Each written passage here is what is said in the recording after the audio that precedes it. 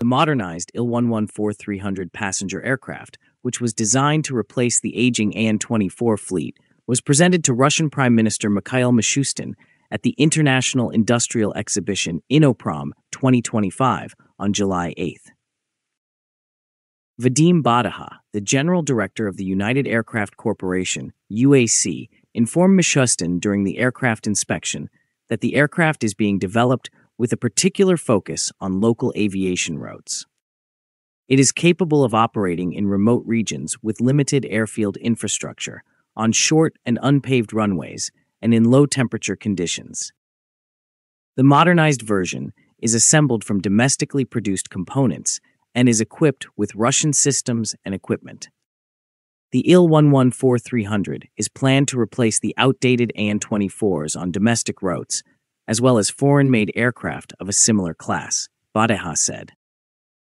The aircraft has already flown the Moscow and Yekaterinburg route as part of the testing process and has exhibited excellent fuel efficiency, as noted by the UAC director. He then provided the Prime Minister with technical details.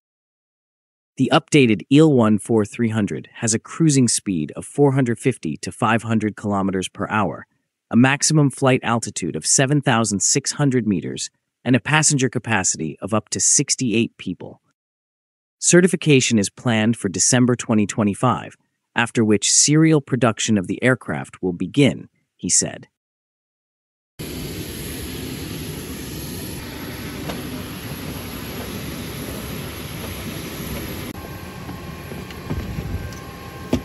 has a high interior that is 3 centimeters wider in comparison. This is very important. What are people's relationships? Each place is at a distance of about 700 meters. 400 is according to all rules of reserve. They are availability, more powerful engines compared to a similar approximately to 603-017 today, taking into account the remaining please deviation.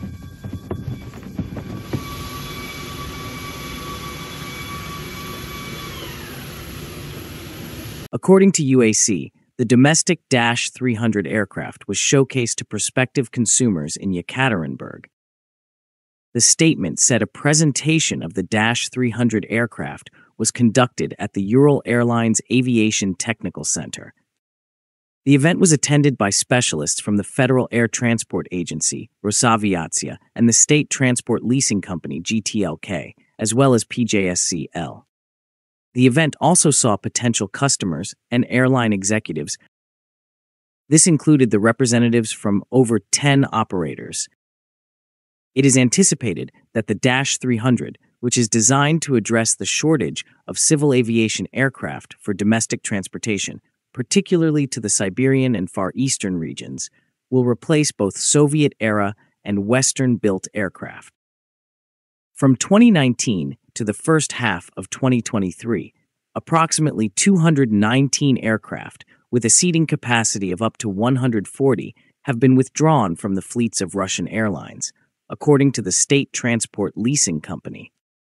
The majority of the retired aircraft were outmoded models, such as 31 An-2s, 15 An-24s, and 12 Yak-42s, as well as worn foreign aircraft, including 29 Boeing 737s and 27 Airbus A319s. In the interim, GTLK data indicates that the fleet was expanded by only 128 regional aircraft during the same period.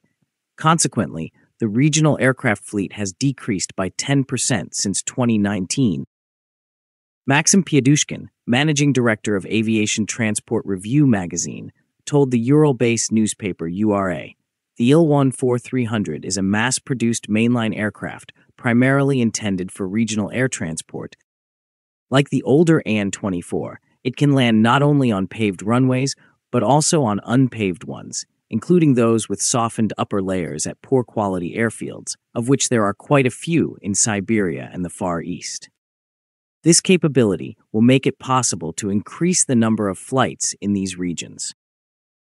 The expert asserts that the comprehensive program for the development of Russia's aviation industry through 2030 is intended to produce over 1,000 aircraft for civil aviation purposes, including 51 Il-114-300s.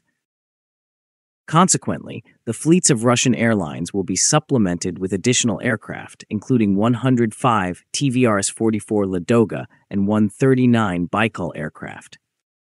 Dmitry Adamidov, an independent transport expert, is also of the opinion that the serial production of -300 aircraft will contribute to the resolution of the civil aviation aircraft deficit for regional routes. However, their potential should be assessed in a more comprehensive manner.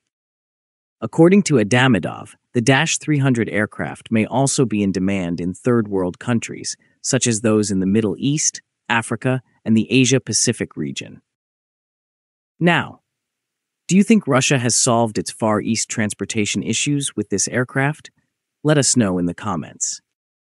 Please feel free to like, share, and subscribe to our channel.